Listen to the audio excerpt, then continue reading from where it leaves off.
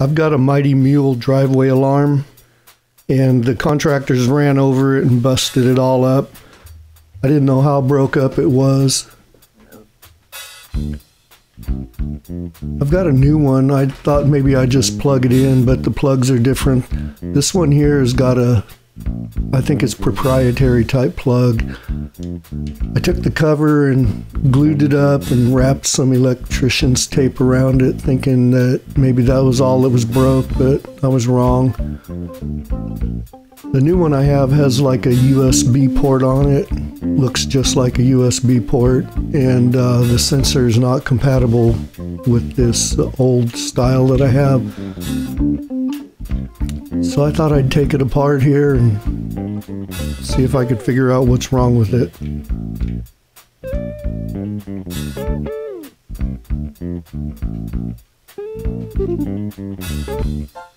I'm not an electrician. I've never worked on things like this before.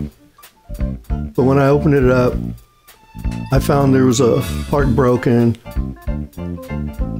and I found the little pieces of the part that was broken rattling around inside. All I knew is that they were blue. I didn't know what it was. So I've got a brother-in-law that's really good with things like this, and I thought I'd give him a call and see if he could help me out. He helped me out a lot. I didn't know what this missing part was. I took a picture of it and sent it to him. He told me it was an oscillator. He told me that I could replace it, but I'd have to know what the value is.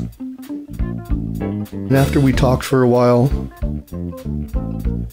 I thought, well, I've got the receiver. Would that be a matching part inside the receiver? And he said it could be. So I took the receiver apart.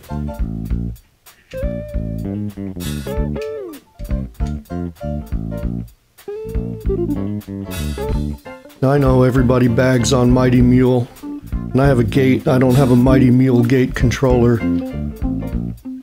but I have a really long driveway.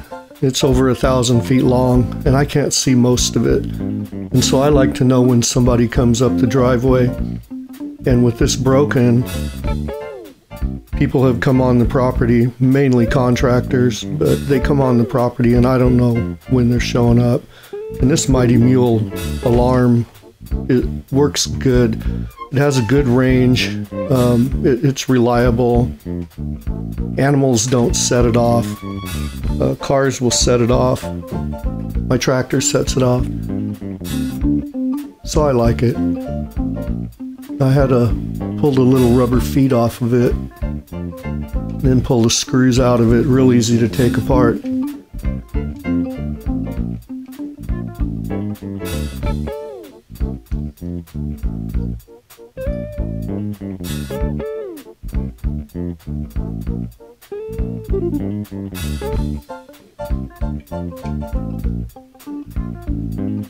And then would you look at that? There is a little blue part in there. It looks to be made of the same material that the pieces I found were made of.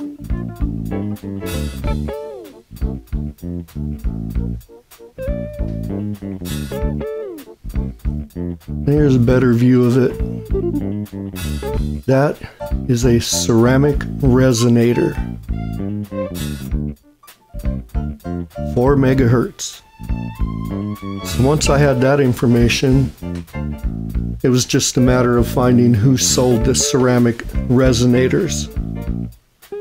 Well, my brother-in-law told me that the ceramic resonator is an oscillator, but they're cheap. He said they're probably the cheapest things they could find. And he told me a crystal would be much better. Well, I looked around for ceramic resonators, and I found a supplier on eBay that sold them. They weren't very expensive. You had to buy them in packs of 5. At least that was the smallest pack I could get, was a pack of 5. And it was about $10. And another $8 for shipping. But I thought if I could get the thing back together working, you know, for that, it was a pretty good deal. So I went ahead and ordered them.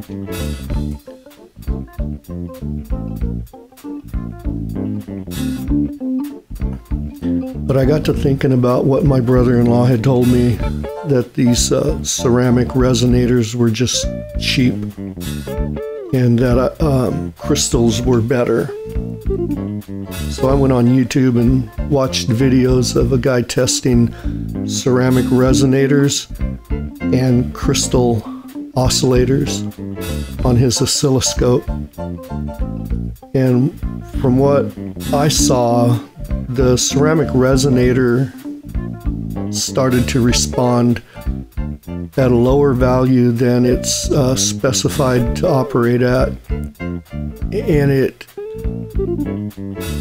increased in its response, peaking up at around where its specified value is, and then after it passed that frequency, it started tapering off.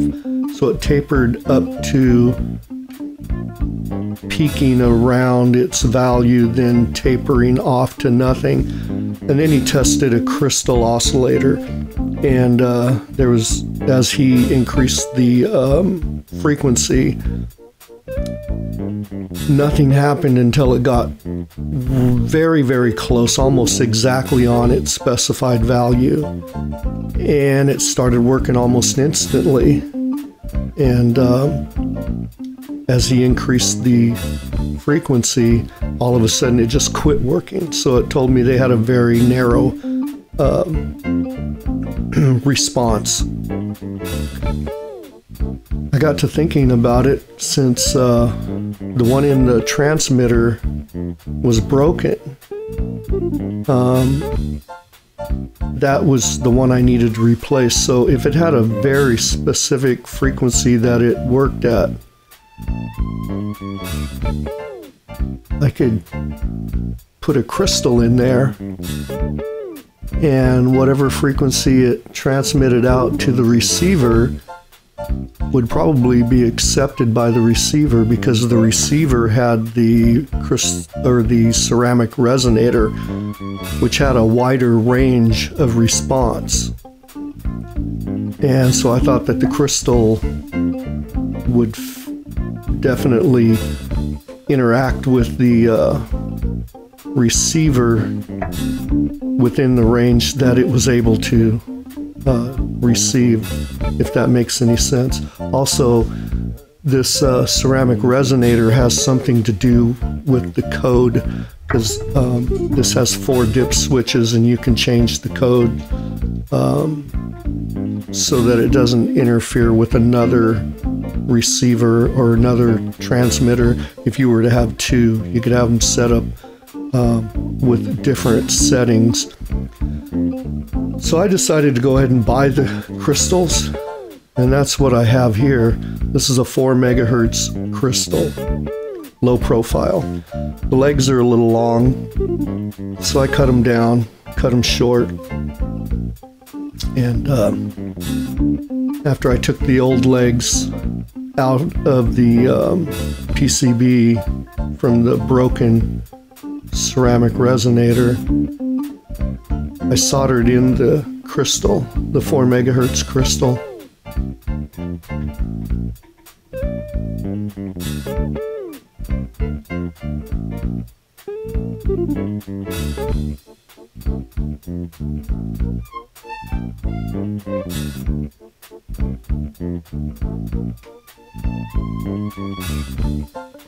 I don't have a solder remover, and I need to get one. They have 2 different kinds. They have one that will blow the solder out of the hole with a little puff of air, and then they have one that will suck it up into the device with a vacuum. It's a little popper, pops it right up. It would have been a lot easier to put this crystal in if I was able to open those holes up. So I tinned the legs on the crystal, put a little solder on them, coated them with solder, and proceeded to try to find the hole that they fit into.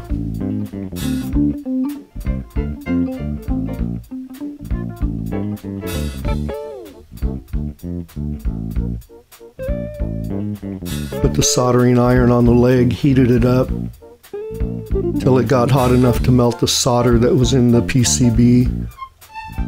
Once the solder in the PCB melted, then it popped in. Worked it back and forth a little bit till it popped in. Then once I got that one side in, it was just a matter of going back to the other side and wiggling it till it popped in.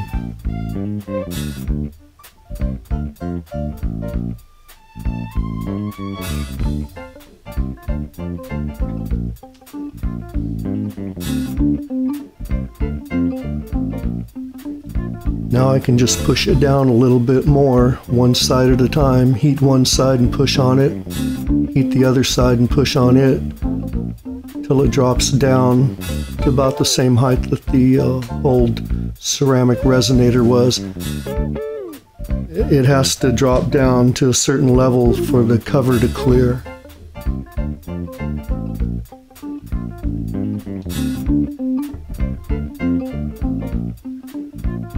I think that should do it.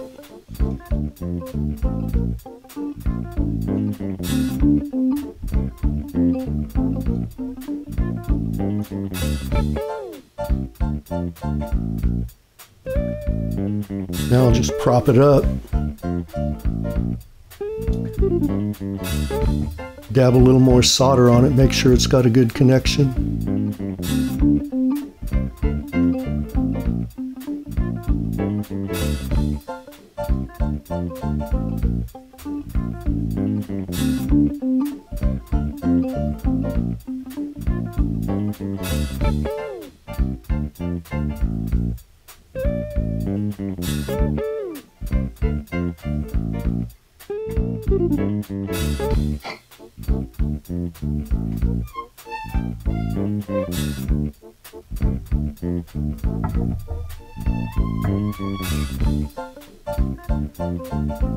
I'm using a Weller soldering station. These things are nice.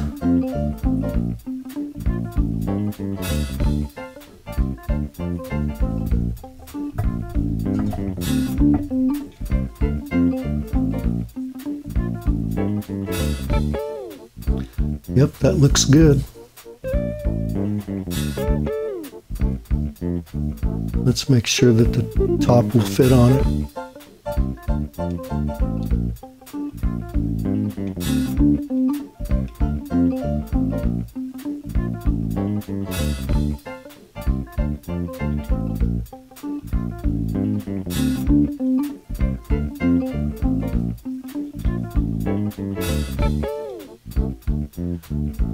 Yeah, that'll fit.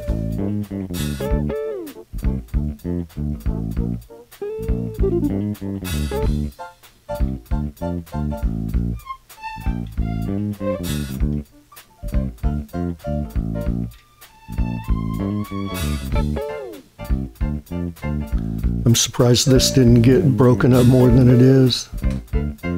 They literally ran over it.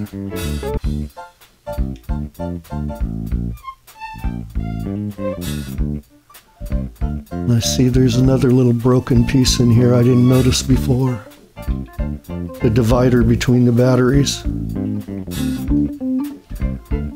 don't know what this plastic is, but the super glue seems to actually melt it. So the super glue works pretty good.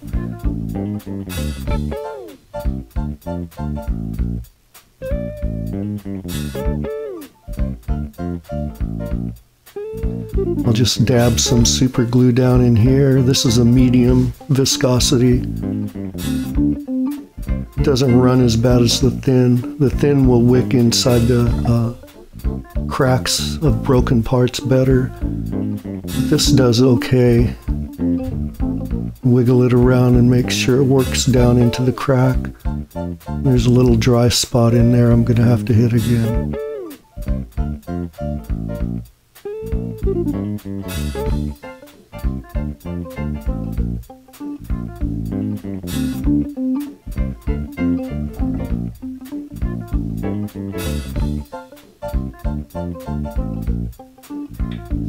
I hate getting it on my fingers. Spray a little accelerator on it. Wipe some of that accelerator down over the super glue closer to the other end. Doesn't take a whole lot of this stuff to make it harden up. And wipe it out. I don't know what chemical that is, but I don't like to leave chemicals on it. Try to wipe out as much as I can.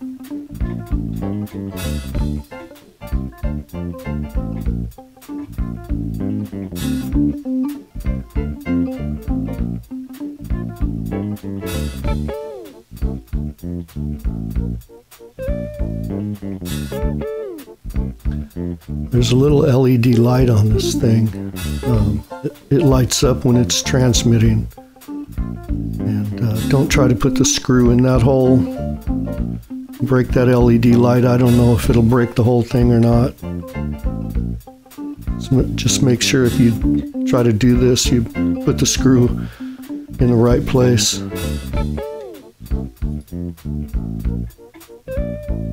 See, there's the hole for the LED right there.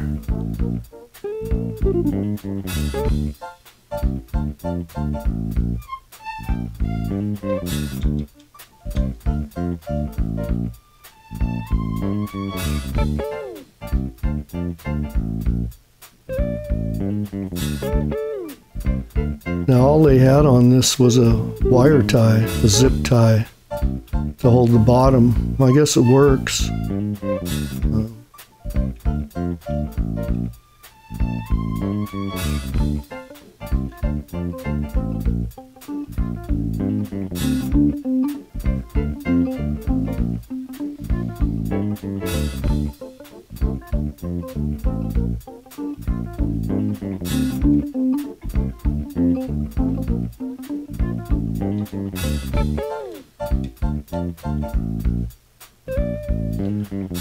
Well, it's not as good as new, but I think it'll do. Let me get some batteries for it. Now, like I said earlier, I do have a brand new one of these, the whole kit with the sensor, the transmitter, this is the transmitter, and the receiver, brand new receiver. But I'm not going to put it in until the contractors are done and out of here, until my project is finished and they're gone and never to come back. Then I'll put the new sensor in the ground and hook up the new transmitter.